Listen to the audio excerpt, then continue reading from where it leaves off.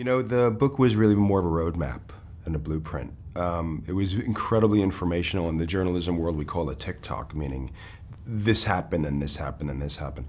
But it wasn't about emotion or character. So once I had the book, which is brilliant, by the way, it's a masterpiece, I went on a journey of about 3 years of research of primary source, you know, people who were there or people who were very closely connected to the event. The things they left behind, the artifacts, the information, the interviews, you know, things that we didn't know really existed.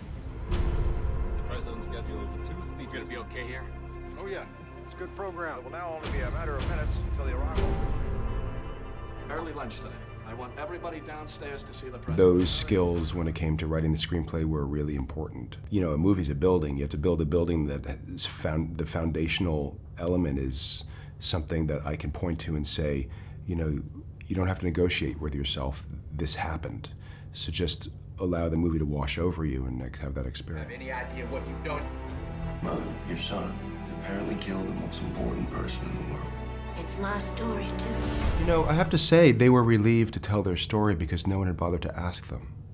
People had been obsessed for so long by what I think and what they thought was a distraction, which was sort of the fictional nonsense, that I think they were finally relieved that someone came to ask them their story.